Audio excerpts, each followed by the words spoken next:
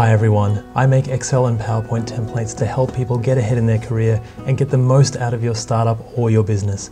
This one in particular is the Pareto principle, or the Pareto chart, and it's such a wonderful tool for knowing where to begin to focus on the highest value items or the biggest problem areas in your business. It's based around the Pareto principle, which is around the concept where 80% of your opportunities or your problems will come from around 20% of your inputs. For example, 20% of people might control 80% of the wealth in the world, for example, or 80% of your crops might come from 20% of the land around the area. So it really is a wonderful thing. But in your business, it's 80% of your opportunities might come from 20% of the problems or the areas or even the people who are working on it. So this is just a great way to showcase that. And what we've got here is a line that we can change automatically. We can have our 80% line. We've got our cumulative line. So we've got all of our data here, and then the cumulative line, so we can see where it crosses over, and around here, so these first 4 items are the biggest opportunities for us in this particular Pareto example. There's a whole bunch of really great stuff in this sheet. Let's get into it.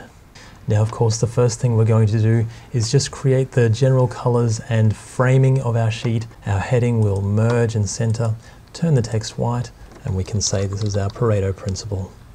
Let's merge and center these 2 cells.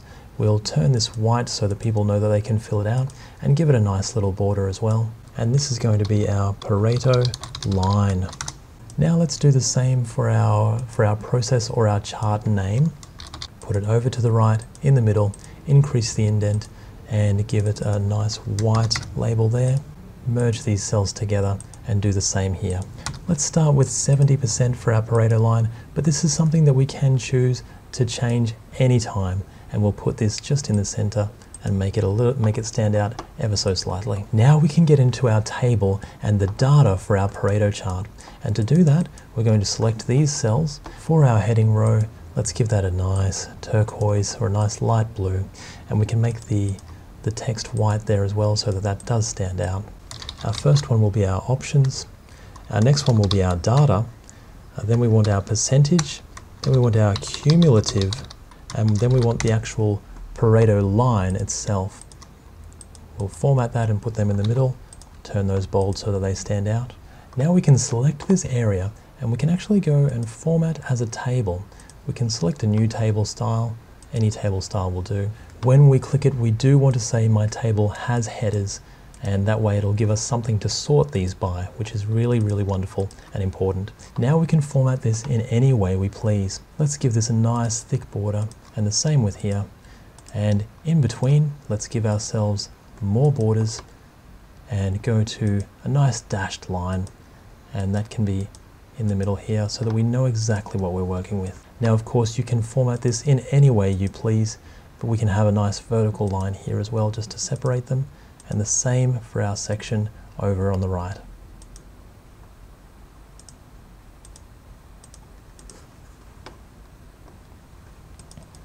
Let's color our percentage just a little bit different, and that should give us something to work with. Now we're going to input just a little bit of dummy data for our options and our data columns, and that will give us what we need to create our Pareto chart. And when you do this, you can actually, when you update your chart yourself, you can copy any data as long as it has the options that you're looking at. So the labels, or the options or labels, and the data itself. And now that we have that, what we want to do is create the percentages. So in order to do that, we're going to need a total at the very end. So let's go down to our end and we'll say equals sum, open up our bracket, and we want the sum of all of our items. We can just Control Z to get rid of the automatic formatting, and then we'll click a little bit of total down the bottom here, put that over to the right, and now we can see what our total is. We also want to do the same for the next column over, so we'll just bring that over a little bit and turn that into a percentage and put that in the middle.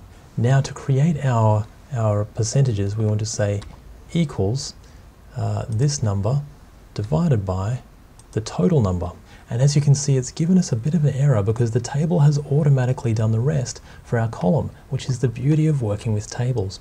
But what we want to do is just put a little $sign with our 25. And now that means that this particular cell won't move, it won't go down as it's adjusting down for everything else. So now we have all of our beautiful percentages.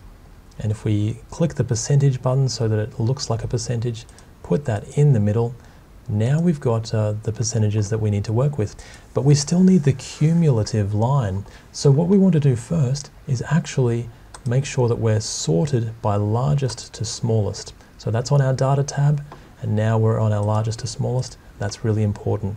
Now that we've done that, we can say this one equals our first cell in our cumulative line. Let's turn that into a percentage as well and put that in the center like we have with everything else. But for our cumulative percentage, we want to say equals the previous total plus the next one that's coming up. So if we add those two together, and then if we drag that all the way down, now we have our 100%. This is a cumulative all the way up to 100%. For our last one, if we copy that and just select the formulas only, that will leave our formatting intact. Now for our line, so this line is going to be really important as well, we're going to use a little bit of a trick with Excel. So we're going to say if this cell is blank, then we actually want to be we want the line to be blank as well. But if it's not blank, then we're going to return our Pareto line, and we're going to have that line for all. We'll copy that, and we will paste the formulas only, put that in the center, and turn that into a percentage again, like everything else. And now if there's a blank cell, for example, if we get rid of this cell, then the line won't appear as well, so it'll all match up very, very nicely. Now we can finally create our Pareto chart. The first thing we're going to do is select our data labels and our data, and we'll say insert, and we're going to select just a normal bar chart. Now that we've got a bar chart, we want to change the title. So if we click in the title, and if we go to our formula bar, and if we go to equals, our process or chart name cell, now that's going to change it for us whenever we update the process or chart name. So if we say great project here, then that will change for our chart as well. And we'll put that in the center and make sure that looks nice. And now we're starting to look really, really good. Of course, with our chart, we can modify this if we want to. We can go to Format Data Series, and we can actually have the series overlap a little bit more. So maybe we want to overlap maybe 50%, and maybe we want the gap width to be only 100%. And now we've got some nice wider bars that look really, really nice. We can also modify this particular section here, the labels. We could have the text direction. Maybe we want that as a custom angle. Maybe we want that at, say, yeah, here's a nice angle, around about maybe minus 55%. Now that's just on a little bit of an angle, but it still stands out. And of course you can change that to anything you please just by formatting that axis. Now let's put in the Pareto line. If we select all of our Pareto lines just up to the data that we have, and we'll say insert a normal, it'll be a line chart. Here we go, a nice line chart here. Now what we want to do is select that line chart, Control C to copy, then let's select our normal chart and Control V to paste it. Now this throws everything off just a little bit, but what we want to do is select our chart and format chart area. Now we can go to our actual data itself, and these bars here, we can say put that on a secondary axis. Now we can get rid of the one that we've copied it from. Also, just a note, you can actually select all of the data itself and insert a normal chart and then change those details, change those chart types in the same way that we changed the chart types. So you can do it all in one go if you don't want to control, copy and paste the items individually. Now we can format that data series, put that on the secondary axis as well, put this one, right click, format that, and put that on the secondary axis too. Now we've got the data that we need, but we still just want to format it in a nice way. So let's add back in our chart title. So this is what we want. There we go, now that's working.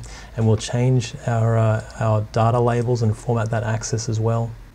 Now for our main data, let's select the chart series type.